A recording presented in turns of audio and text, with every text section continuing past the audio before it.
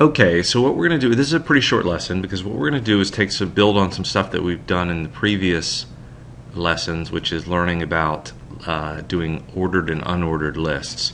But what we're going to do here is we're going to learn how to change the style of an unordered and an ordered list to be able to use circles, squares, even personalized images, and then for an ordered list to be able to use numbers or ABCs or Roman numerals, etc. And so I've set some things up already here. I've set up two lists. One is what's going to be an ordered list, 1, 2, 3, and the other is an unordered list. So let's just take a look at what those default to. So they default to 1, 2, 3, and then little circle bullets here. But what I can do is I can create classes so that I can specify how I want those list items to show up. And you can see that I've attached an period O'Leary ordered list to the ordered list class O'Leary ordered list, and then I have attached a O'Leary unordered list class to the unordered list. So right now, let's start with the unordered list. That starts with a right now that has a just a circle bullet. If you go back to your review lesson, you can see the properties that we're going to be using here. We're going to be using list style type for this, and then we're going to be using list style type image. Later on, we're going to create an image, and we'll come back to this when we want to do different, like for the ordered list. Right now, let's focus on the unordered list. So we're going to do list style type, and we're going to cycle back between different things. So unordered list, we're going to do list style type equals square. To do that first. Save workshop webpage. You can see that I changed from a circle to a square. Pretty cool, right? Now what I can do is I can change that to a disk, which is going to be not a circle that is blocked in, but a circle that is empty.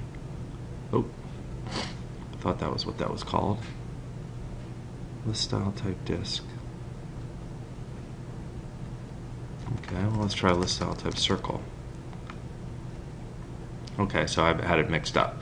So this is circle, that means that it's empty in the middle, and then if I want to do where it is kind of a typical bullet, I can do that. Change it to disk. Great.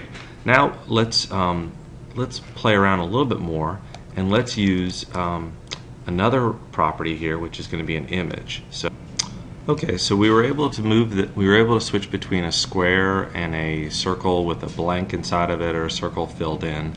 So let's see how we could add an image to be a bullet. So let's go in here, and you can see that we have list style image, and then in here you can specify a URL and then just a link, an image link from anywhere on the web. So if you find like bullet icons through Google that you like or something like that, you can play around with those. The key thing here is you got to find them the right size. But if you do a search on Google for bullet icons, then you're going to get a lot of different options. What I did was I took an image of me from Halloween, and I made it small enough that it would be a good size, and I used that. So we'll use that right here, and you can see that I have list style image URL, and then here is the link. You got to have this little single quote here to specify it. But so right here, this property is going to say, the declaration of property is going to say that for the class O'Leary unordered list, I want you to use this image as its bullet, and this is how it looks. So you can see here, this is me as the Hulk. And so that was my unordered list with these as my bullets. Okay. So what I want you to do is I want you to change the style, create an unordered list and change the style using a circle, square, and an image. And you can always go back to review lesson to see the different the properties if you need a review. And then here are some of the different things that you can use: circle, disk, and square. That's for unordered lists. Now let's take a look at ordered lists. And you can see change the style of an ordered list is our assignment. So let's go into our ordered list, and we want to do list style type, and let's put our apostrophe, and let's just say that we want to do, actually I have to go back and look here, so let me copy this, because remember, if I just click on review lesson, I'm going to lose my work unless I save web page. But let's do review lesson, and let's do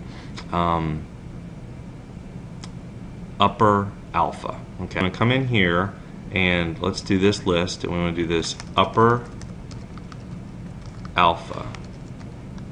And double check your text, because remember it has to be, you want case sensitivity, and you need to make sure you have this little hyphen there in the middle for it to work. So we're going to change this and make it a uppercase letters, and then if I want to change that and make that lower alpha, okay, and then I can do, let's see what Roman numeral looks like. So we'll do upper Roman right here.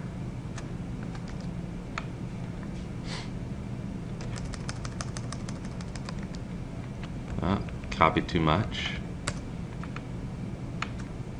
Alright, and then we want to do lower Roman.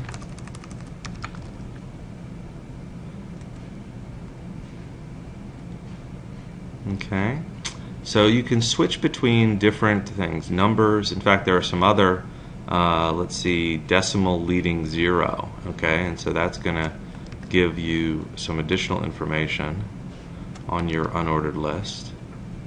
0, 1, 0, 2, 0, 3. So you can play around with the different types here. You can look and see some of the different list style types and play around with those. Okay, so your style, you want to change the style of an unordered list, do a circle, square, image, change style of an ordered list, do some of these, and then just experiment with different styles of lists using some of the properties that you can use here on this list.